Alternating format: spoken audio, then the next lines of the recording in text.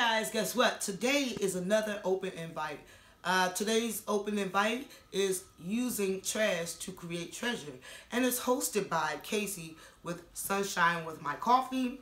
Also co-hosted with Lisa and Lisa and Company. Alright, so today we are going to be turning something beautiful into treasure. So they just wanted you to find something that someone would normally throw out and go into the landfills, and they wanted you to create a beautiful masterpiece with. Alright, using your ideas and being creative and also having fun. There will be a playlist in my description, guys, so please check out the playlist and all these wonderful people that have to offer what they have to show you. Alright, so today I'm going to be using what I found. My trash bin was this box here, and I thought this would be a nice planter. Yes, nice planter, of course. Who would guess? Yes, so I'm going to be using this here. What you guys are going to need for this project. I have 3 bags here to put in each compartment. It's to stuff them first at the bottom. And of course, you're going to need some of the foam, okay? You're going to need some of that. Of course, you're going to need some moss. Look at those from the Dollar Tree. I'm going to be using ribbon today, so I'll show you guys how I'm going to be using this ribbon today. And I think these are beautiful. I just love burlap ribbon, guys, so I will be using the tan burlap.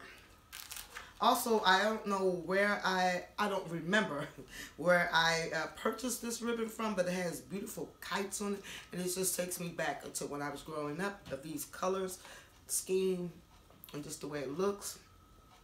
Hopefully you guys can see that.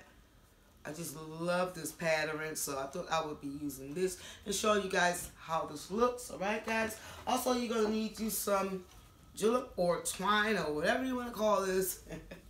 Alright?